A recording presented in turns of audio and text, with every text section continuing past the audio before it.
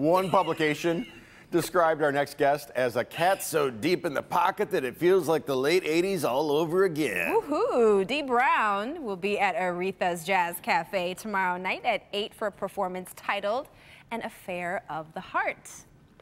Dee Brown joins us today in studio. Thank you for being here. I didn't know you were going to be so smooth and swanky. I would have worn my shirt and hat. I can't handle all that smoothness in one episode. That's too much. And we have a makeover, too. But first, how long have you been doing this? When did you get started? Well, I've been doing music for quite a while.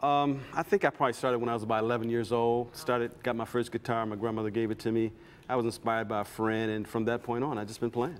Okay. The show is Affair of the Heart. Tell us what we can expect. Well, Affair of the Heart is basically, it's a kind of like a smorgasbord of music, and the heart is pretty much what you hear with.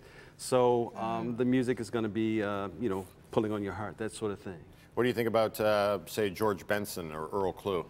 George Benson, Earl Klugh was, of course, from here. George Benson is one of my favorite artists of all, and this is his guitar here I'm playing. This is the GB-12. Oh, really? Yes, yes. Did you know that? I didn't. Okay. No, I could have played it off like I did.